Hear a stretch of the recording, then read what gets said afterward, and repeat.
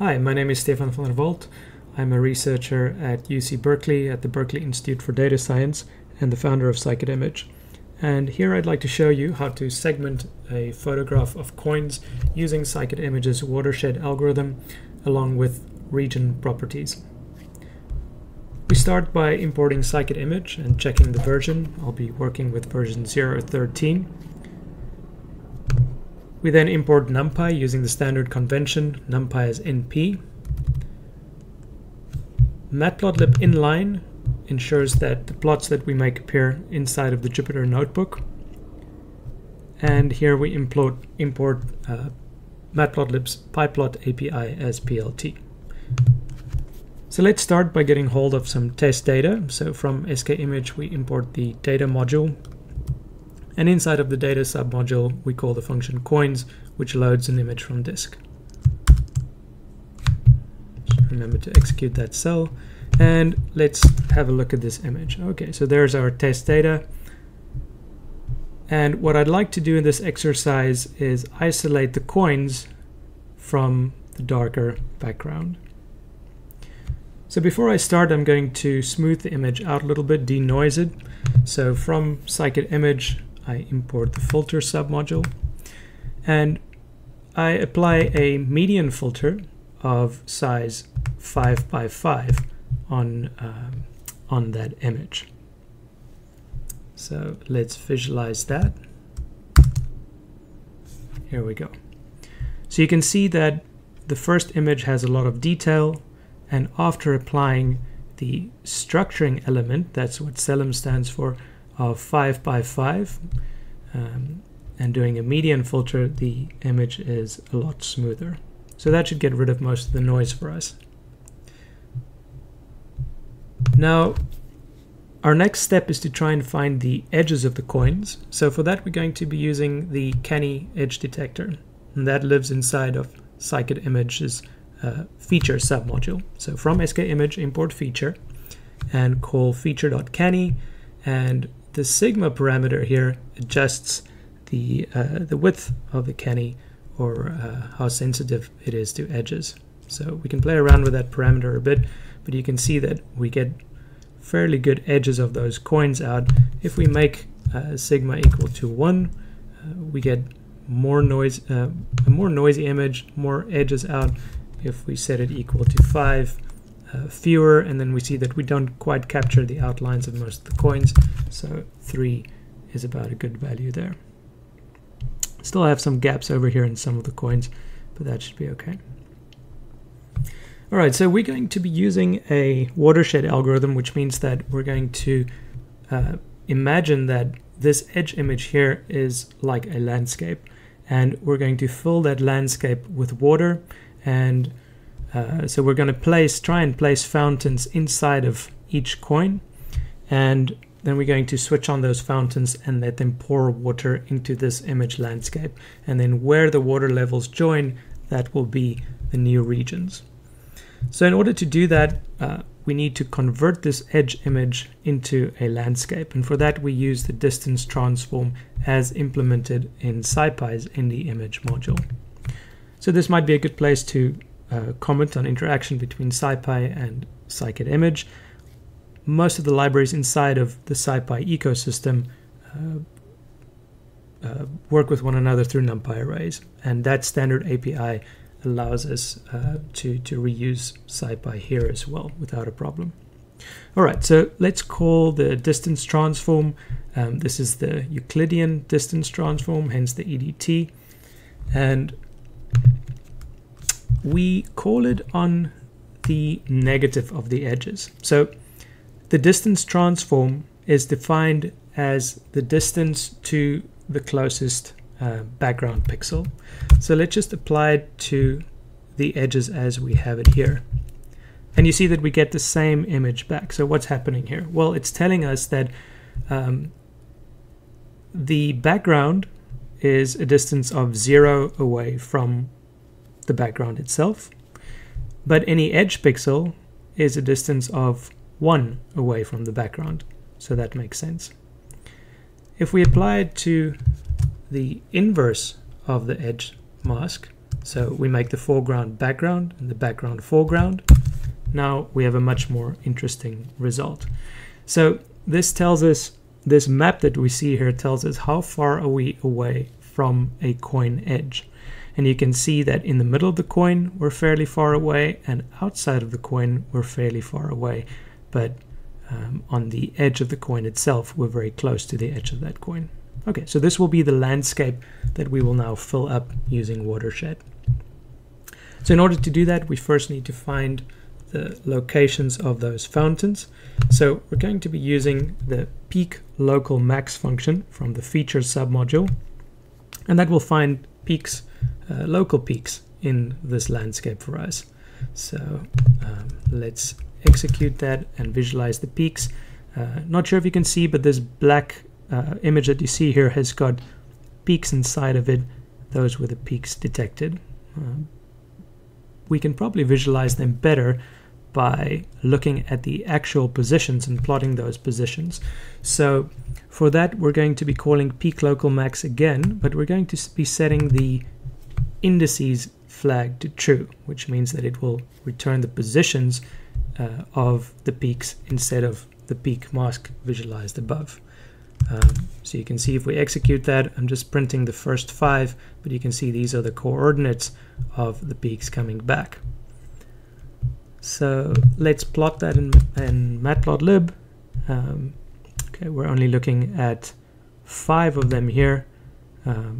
We want to be looking at, I left a colon out there, so we want to be looking at all the row coordinate, all the x coordinates and all the y coordinates. So the peaks are returned in row column format, so each entry here is a row and a column coordinate. Matplotlib takes x and y values, so we take the second column and the first column, the x and y values. Let's see what's going on here. X and y must have the same dimensions. We want the first column, the second column, and then the first column. There we go. All right, so there you see all the peaks that we just found visualized. So this will be the positions of the fountains that we will use to flood this landscape. So next, we're going to be labeling each of these features. We're going to give them each an individual number. We're going to be starting with 0 and counting upward. This number is used by the watershed to label the region that forms around that little fountain. Okay, so each point gets a new integer label. And then we can call our watershed function. We're going to be calling it on the negative of the distance map. Let's scroll back to that quickly. So we're going to be inverting this map so that the low areas are high and the high areas are low. In other words, the center of the coin will become a trough, and the ring around the edge of the coin will become a peak. That's so that this landscape can fill up with the water spouting from the center of each coin. Okay, so let's execute that watershed on our distance map and with the given labeled markers. Okay, so this is the result. We visualized that using the mark boundaries function from the segmentation submodule. So that just draws lines around each area that was found, each area of the segmentation. We can also use the label to RGB function found inside of the color submodule, and that gives us a slightly different visualization of the labeling. All right, so we can see that the background here definitely well separated from the different coins. Some of the coins got split in half, like this one over here and this one over here, maybe that one over there as well. Yeah. And then the background itself is separated into various regions. So now the question becomes, how can we merge the appropriate regions together? So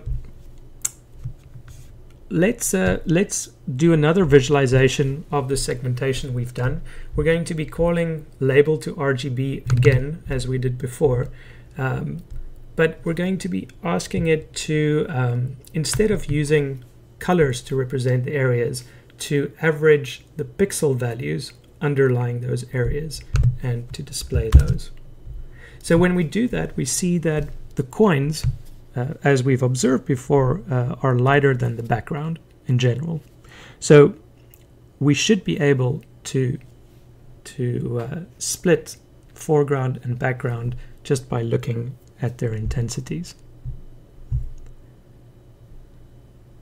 Okay, so to do that, let's first take a look at all the different regions identified here. So for that, we're going to be using region props. Those will be calculated for each object that you see in here. So that object will have a set of region properties calculated. So will each coin that you see here. And for the coins that have been segmented into multiple parts, we'll have a set of region properties for each. So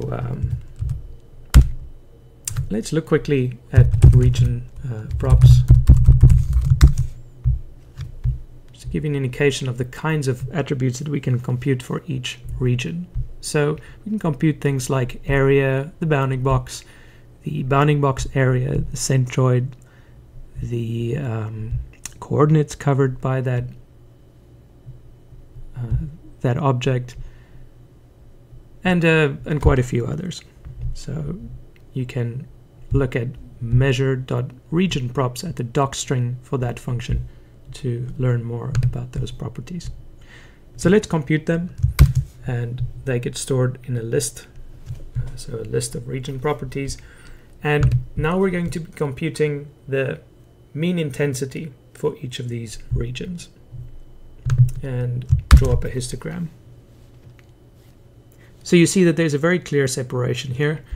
These are objects, the mean intensities of objects associated with a background, and here we have the mean intensities of objects associated with coins. So if we split them here around the 110 line, we should have a pretty good segmentation. So that's how you would do it by hand. I think, often we want these processes to be automated. So instead, I'm going to be using scikit-learn here, and I'm going to be doing a clustering of the background and the foreground intensities, and then I'm going to ask scikit-learn to do that, to make that decision for us on what is foreground and background. So from scikit-learn's cluster submodule, we import k-means, and we tell k-means we're interested in learning about two clusters.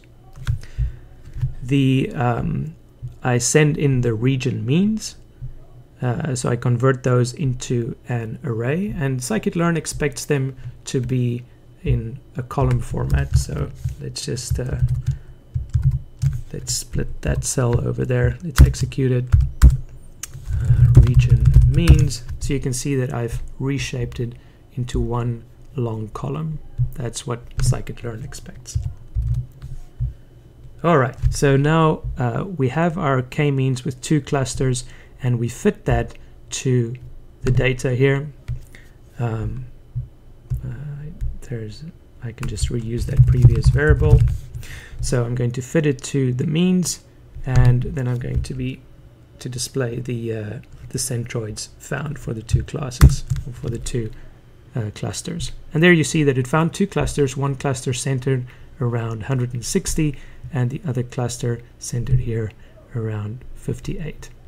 So that's our foreground and background. And now I can ask the model to predict the label for each of my regions, and that gives me the label either foreground or background.